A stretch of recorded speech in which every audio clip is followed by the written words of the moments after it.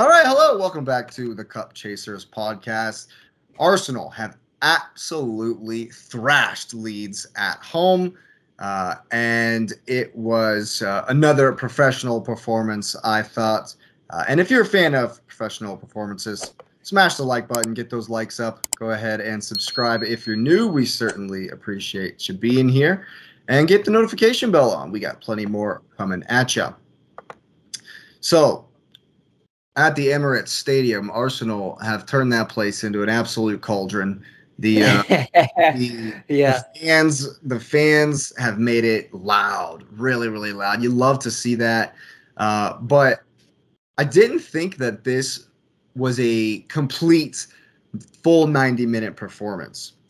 And even though we won 4-1, like I said, I thought it was a very professional performance because even though we weren't at our best at times, I did think that there were spells where we hit the heights, and when we did, we got the goals.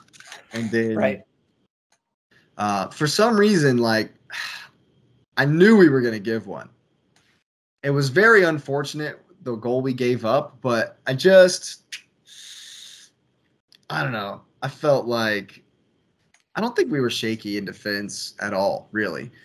Leads are not good going forward, but I just Right. thought that there were spells of this game where Uh, we didn't have as much control. We're kind of giving possession away, and we're not winning the second balls enough. But I mean, what else can I say about Martin Odegaard? Just absolute incredible game. Leandro Trossard had an incredible game. You love seeing Gabby Jesus with the brace. Uh, Getting the pen and then yeah, and a the little bit of fortune about the penalty kick. fortune about the brace that The Jesus picks penalty up. kick But yeah. was okay. little okay. We'll take. Um, I do feel like you hit the nail on the head when I kind of felt the same thing. I felt like after you went up, I would say two, like right after half almost.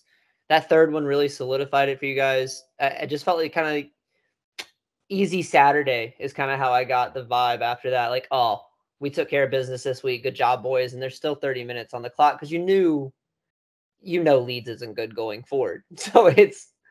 So like you said, when you leaked one, it kind of woke you up a little bit, but you got it right back. Like the answer of it is what really kind of solidified it for me in this game. And watching, I didn't look at it and be like, oh yeah, they played down. They didn't play them full 90. I just felt like you made it after the third goal. It was like a scrimmage mindset. When they got one, it was like, oh no, you weren't supposed to do that. Let me That's show not, you. Yeah, yeah. that wasn't supposed to happen. Okay, well now we get four. We're beating you by 3 today, just so y'all know. Like, like that's how it felt after they scored. But that intern gap from the like I said, right after half, 50th minute, and then going into when they scored, really kind of felt like I wouldn't want to say you took your foot off the gas, but it really just felt the intensity showdown, and you kind of made a show for the fans. Like, hey, enjoy the game. This is a Saturday.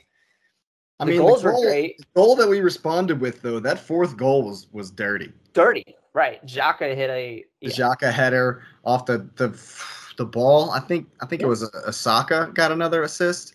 Uh, Odie was hit Odegaard on that? Yeah, Odie hit the yeah, it was yeah, Odie had a great game.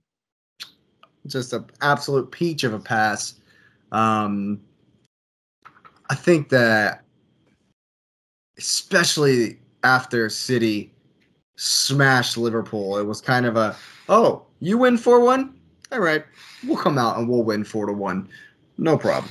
Yeah, right.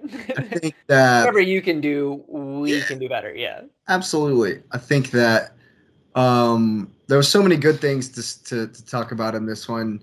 Partey had a good game. See, that's the thing with Arsenal. When we win like this, when we have such a complete performance, how do you pick a man of the match? Is it Jesus for his two goals? Is it Odegaard for his contribution? I think even Leandro Trossard has a shout. Talk about, like, you guys swooped in and stole Murdrick from us, Yeah. and now all the memes are, oh thank God, Right. oh thank God, because he's flopped, floppity flop flop flop, and Trossard's come in, and I figured it would be a very shrewd signing. I've Watched a lot of Brighton this season. I mean, I've watched just an absolute ton of soccer this season. So Yeah. um, I've watched more. I will say this is honestly like doing this and having the podcast be like a little bit more of a motivation. Like, yeah, I try to catch I some of the watched 7 games. games this weekend. Right. I try to watch some of the games or the ones that seem appealing to me. Now I'm watching like off the wall. Like I had to go back and watch that. The And Brighton Brentford game. we'll get to it. We'll get to it. We'll get to it. But I had to go back and watch that. Yeah. This weekend was nuts. This is nuts. It was. Crazy It was a weekend. great weekend. But getting back to this game, my man in the match honestly would go to Odegaard. It's the full like whenever you do all three for me, yeah, the goals mean you win the game. It solidified the game. Gabby Jesus had a great game. Odie allowed some of that play to happen. Odie also kept the midfield together. He didn't allow Leeds to use. I mean, Leeds are just bad. You can't really. They're injury ridden too. They're just bad. To be fair. No, Leon Trossard was a great addition to your squad. I think Georgie hopping ship has given y'all a little bit more to bolster. It's exactly what you bought him for, and you're employing him. You're employing him exactly what you bought him for. Hey, Partey is not going to be able to run an engine full steam ahead every game, throughout the rest of the season. You're going to come on. You're going to come on with 40 minutes left, or you're going to come on with 30 minutes left, and you're just going to hold this down. You're going to be the placeman. You're going to be a CDM. Don't get caught too far forward. Just do your thing, make the pass, and keep the game going. And that's exactly what he does, and that's what he's good at. And again, as long as you don't have that ping pong play that we got caught up in our game, Georgie doesn't get lost. So he holds it down. You don't leak anything. It's not like there's a gap when Partey comes out, which is exactly why you spend the money and you buy someone cheap like Jorginho that can fulfill that role. Yeah. Which I think he did whenever he came on as well.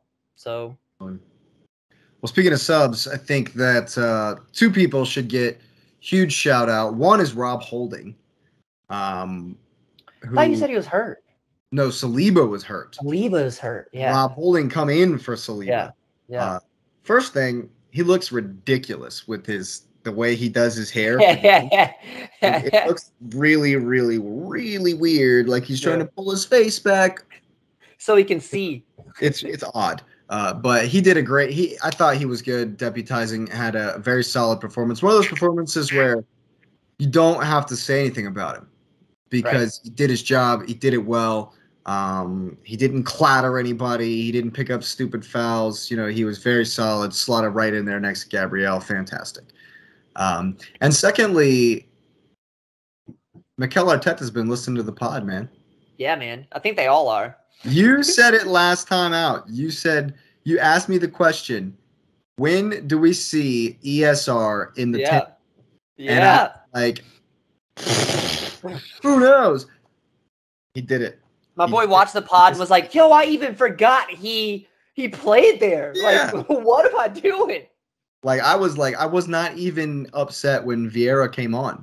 Yeah. Because Vieira come on for Granit Xhaka and Smith Rowe played in the 10. And I was like, finally. I was just does this day get any better? We win 4-1. We got, we're playing players coaches listening to the podcast. Yeah. I mean, we got Willie Smith Rowe back on the field. We're good. We're flying high. It's a great weekend. Love to see that. Yeah. Comprehensive win. Definitely needed. I thought so. We're up 8 points. Yes, City have that game in hand, but they will have that until the penultimate game of the season. So don't worry, we can mess up City's whole title race for you. We play them we play them second. We play the second to the last week. Y'all come to the Emirates. Yeah, but we play second to the last week at home. Yeah. Against City. Huge game for them to end the season on. Yeah. Okay, I'll give you that. I'll give you that. I can only hope. We'll put it there. We're out of the gutter, man. I'm telling you. Yeah, you can only hope. We had a Horcrux as our manager. Like, Horcruxes bring pain and destruction to everything around them. That's exactly what that man did. Oh my goodness. We're gonna be fine. Yeah. Well, 9 games to go, and I'm excited for you guys. Honestly, like you said at the beginning, I wanted to hint on it because you said it. The Emirates has become, and your fans are getting your fans. You can see the ball's gotten big enough now to where a lot of you guys, and I said it since the beginning, probably mid-season, more and more of y'all are buying into this. We're Oh no, we got this. We're believing. winning a championship. The Like, belief is building, man. just throw it. Yeah. Even me sitting there watching this game, I'm like, bro, like, and I've had a couple of moments since then, past couple of days, like, yo, oh man, it's thinking back about the last 20 years, despair of just absolute nothing. You're due for it. Now I'm like, I'm half giddy just thinking about it, like, can't, and so I mean, I've had the belief for a long time. But like I say, 9 games to go. We're 8 points clear. Yep. And we got some big games coming up. It's Liverpool next. We'll get into that on Thursday. Is that a big game still? Like, it's Anfield. Oh, it's at Anfield. Don't pull a Man U, bro. Oh no, it's at Anfield. I'm sorry. Don't pull a Man U. Sorry. No, you're right. Talking all that trash. Anfield ain't nothing anymore. 7-0. No, we're not. We're not doing that. We're not doing that game. It's because one of the Manchester United players touched the sign in the thing, and they're not supposed to do that. Like, apparently that's like some bad juju. That's like splitting poles. There's no way. There's just no way that there's no other way to look at this run in other than we have 9 cup finals. Yeah. Straight up, every single game we have to get up for it like it's the last game we're ever going to get to play ever. Like, they need to come out there. I mean, I kind of like the solidification of y'all's focus, though. Like, the Europa does not mean as much as the Prem. Arteta didn't care. You're gonna finish top 4 anyway, so you're in champs. You don't have to win it. Like, the focus, 22 points ahead of third. The focus, third, 4th, and 5th are tied, but we're 22 points ahead of all that. So Champions League is and again, we're overachieving. Like, I'm not gonna say we're not. We're definitely overachieving this season, but at this point, like, we already have more wins than we had last season, and we got 9 games to go. Chelsea mathematically cannot get to Arsenal anymore. That happened before the Villa defeat, I think. Sure. No, I think it was this weekend. This weekend cost us a lot, yeah. But what I'm saying is, like, it's coming. A lot of teams, half the table can't get to us. Yeah. Before the end of the season, So it's I'm starting to get really excited. There's a lot of big games coming up. We still have Newcastle, we still have Chelsea, we still have Liverpool, and of course, we still have to go to that Etihad.